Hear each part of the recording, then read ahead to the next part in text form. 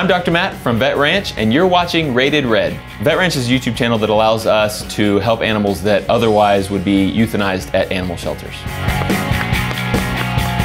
I get a lot of questions about vaccinations in young dogs and cats as well as older dogs and cats. Puppies especially can get things like Parvo and Distemper. Parvo is a gastrointestinal disease causing vomiting and diarrhea.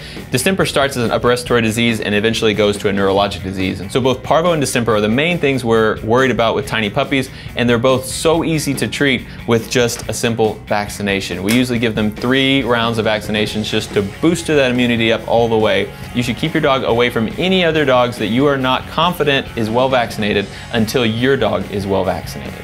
Cats also need vaccinations. Kittens especially can get a lot of upper respiratory tract infections. We vaccinate against those to make sure that they don't get serious. This is a rabies vaccine. It's the same one we give to dogs and cats. This is a 1-year vaccine, so every year dogs and cats will come in and we'll give them a rabies vaccine. Rabies is a very terrible disease that is communicable to humans, so we make sure to keep every animal, dog or cat, vaccinated against rabies to make sure that if they do come in contact with it, they are immune to it. So if you're going to adopt a puppy or an older dog or a kitten or an older cat, take it to your veterinarian so they can see what that animal needs and make sure to get the protection so that it doesn't have any issues later on.